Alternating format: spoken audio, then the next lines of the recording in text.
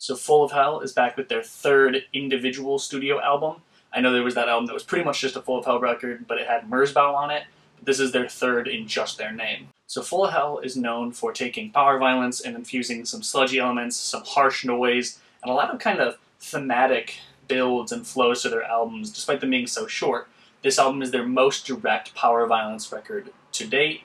And although it is sorely missed as far as noise goes and some of these other influences, they still have some crazy highlights on this album. Gnawed Flesh being one of those highlights. This is the sludgiest, heaviest track they have ever released. The kind of just building finale is one of the heaviest moments I think I've heard in modern metal music. Like, really, it is intense. On the opposite side of the very slow and sludgy Gnawed Flesh is a Cosmic Vein, which feels almost black metal or kind of classic metal influenced with the guitar solos and the higher pitched wailing screeches. The title track is one of the most confusing songs you will hear from Full of Hell. It is straight up eerie as fuck most of the song. It sounds like vocals lifted from a Grinds record, suddenly interjected with these harsh noises and these cataclysmic world-ending roars, and then it switches right back into the super creepy girl singing, and I just think it was an excellent show of atmosphere, and I think it really shows the dynamics. I kind of wish it showed up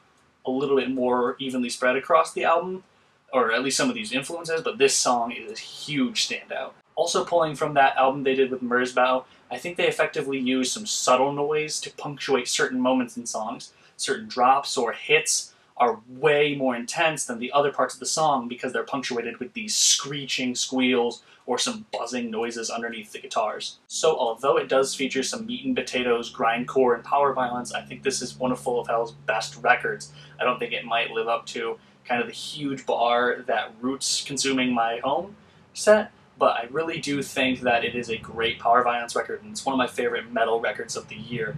I highly recommend checking it out. It's a brutal out of 10. Probably like an 8 though.